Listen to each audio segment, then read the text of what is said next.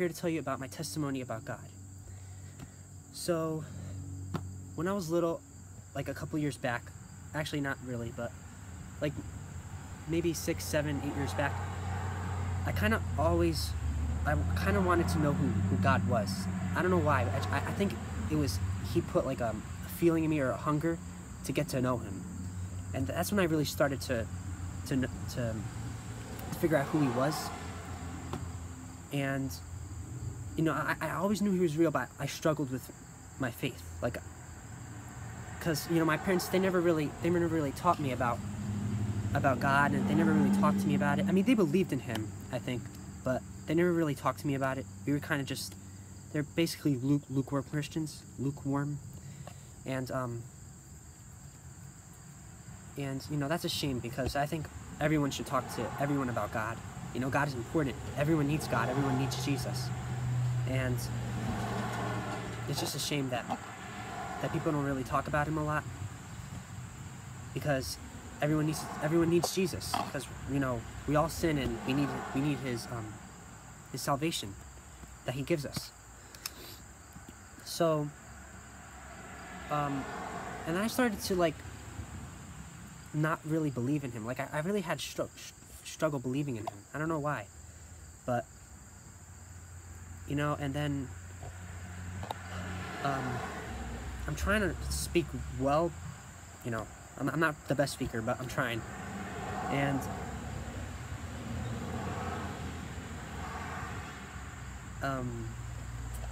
yeah, I really started to struggle with my faith a lot. There was really just, like, I didn't know if God was real, and I didn't even know if Jesus was real. So I started to just pray and read the Bible, and I just started to get hunger for him. Like, I don't know what it was. I just, out of nowhere, I just wanted to read the Bible and pray, because I wanted to know who God was. And now, back then I didn't realize, but now I know that that was God who's pulling me towards him, like a rope, you know? And you know, I just started to believe. All of a sudden, I started to believe. And at the time, I had a lot of anxiety about just stuff, you know, just dumb stuff. And all of a sudden, I just started to believe. Guys, it was really amazing. Like, I just can't explain it. I just believed. I just prayed, and I read the Bible, and I just said, Jesus, you know, please help me to believe in you. I want to know if you're real. I want you to reveal the truth to me, you know? And he did. And I just believed. I don't know what it was. I believed, you know? And, but I always sinned. I didn't stop sinning. And that's the shameful part. I didn't stop sinning. You know, I could have stopped sinning then, but I didn't. And that's, but God had a plan for me though. And, he had a plan for me. And I started to become, like, because my family was Catholic, and my grandparents, they're really strong Catholics. So, and I was living with them, and I kind of saw how they prayed a lot, and I just kind of liked it. So I just, you know, I started going to church with them, and because I knew that was God. He was starting to pull me towards him, because he really, like, he wanted me to get to know him, like to have a relationship with him. And that was the beginning. And now I know that Catholicism, like being a Catholic, is not the true, like, it's not true.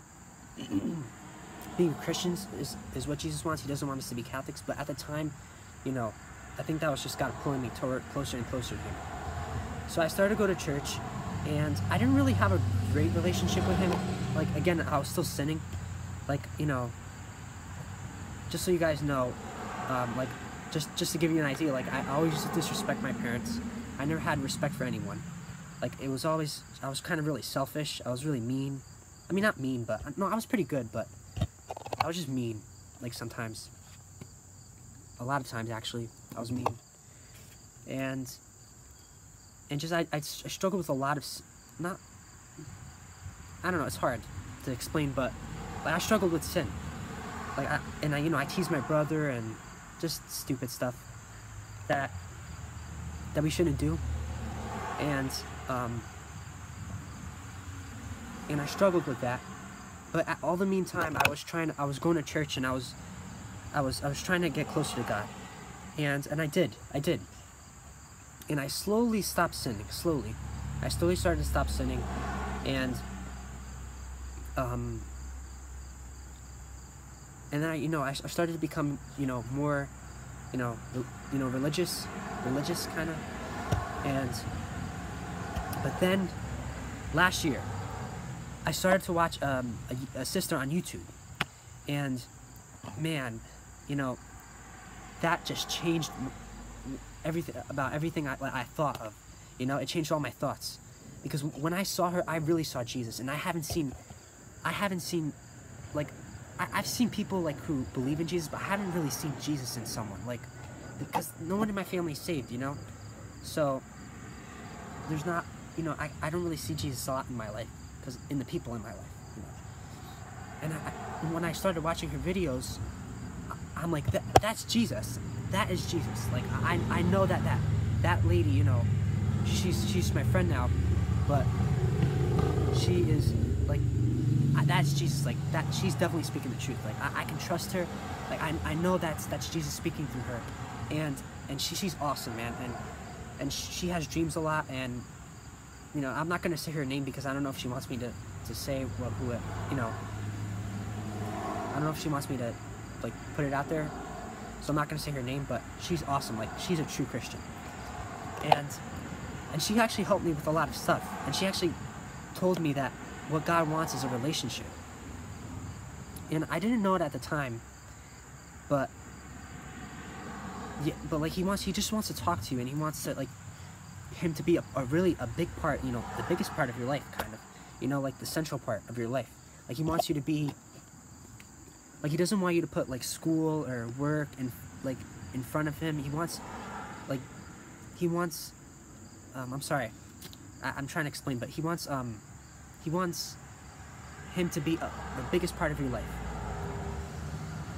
because we need him, each and every one of us needs Jesus, we can't do without him. He's just, he's awesome.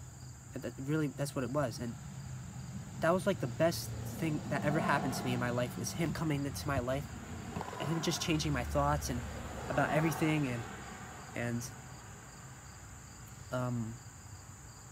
man, he just, he took away sins that I never even imagined I would get over. I overcome sins, guys, because of his help that I never even imagined, overcoming, guys. Like, he's that amazing. Like, he can do anything. But, even at that time, as he was pulling me closer to him through that sister in Christ, he was trying to, get in touch with me. The enemy, he deceived me, because I was a Catholic, and I kind of believed in all the things that the Catholic Church taught, and one of the things that they taught was, one of the biggest things that deceived me was praying to Mary.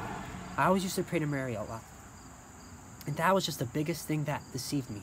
Like, that deceived me. Like, the enemy, he really deceived me there, and I thought praying to Mary was okay. It looked good, it seemed good, and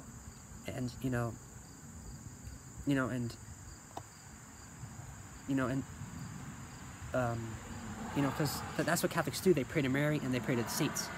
So, I didn't think there was anything wrong with it, but then God, he started to just, I don't know, he just started getting in touch with me, and he just started to put ideas in my mind, put things in my mind that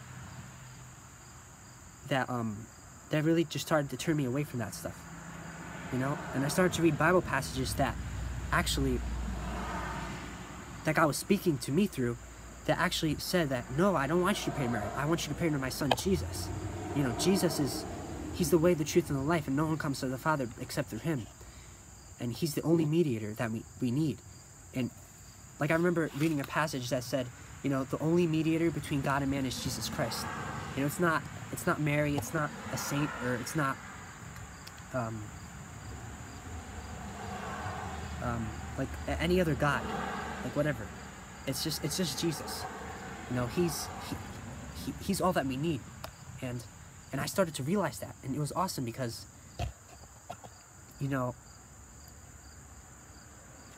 you know, and he started to reveal just so much to me about what I was doing wrong in my life. And, you know, it started 1 year ago when I started watching that. Remember I told you that sister on YouTube? It was that, like, this year, he really changed me this year. This year was the biggest year of change that he did with me. He just started to reveal everything that was wrong in my life. He just started to reveal that I should only pray to Jesus, that, you know, he's the only one that can help me because he's my Lord and my Savior. And he just started to reveal to me all the feelings, like the bad feelings that I had towards people, like grudges. I held a lot of grudges, and I was really hateful. You know, I wasn't loving. And you know, sometimes now and then, you know, I get angry and stuff, but I turn away from it, and that's a good thing. You know, I don't keep that, because I know Jesus. You know, when he comes again, he's not gonna accept us if we have any anger or hate in our hearts, if our hearts are not pure. You know, and so I got rid of that. But I used to be very angry, you know, and very hateful and very malicious, and not too malicious, but, you know, just a little bit towards people who are not nice or who are mean. And it was not really, it was not good, guys. It was not good. You know, and I could have gotten rid of it, but I held on to it, and that's you know. And if anyone out there is having trouble, you know, if you guys are going through that stuff, get rid of it quickly. It only weighs you down. It's just baggage, extra baggage that you put onto yourself, and, you know, it's not. You don't need it. You know. Jesus doesn't. It's everything that Jesus is not. You know, Jesus is not hateful. He's not angry. He's not malicious. You know, he's loving, and he's kind, and he's patient, and we're supposed to try to be those things. And he'll help us if we ask him. He'll help us, and he'll, you know, like now I don't disrespect my parents, and I know he has some work to do, you know, in me, because it's a process. You know, and another sister in Christ, she taught me that it's a process, and, you know, there's still, you know, he still has work to do in me, but it's just a process that we have to go through. And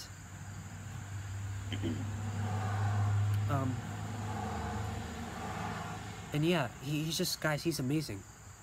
He's really, like, I never thought he would help me with anything. Like, in the beginning, I thought, you know, man, you know, Jesus, he's for other people, you know, Jesus can help other people, and he can't help me.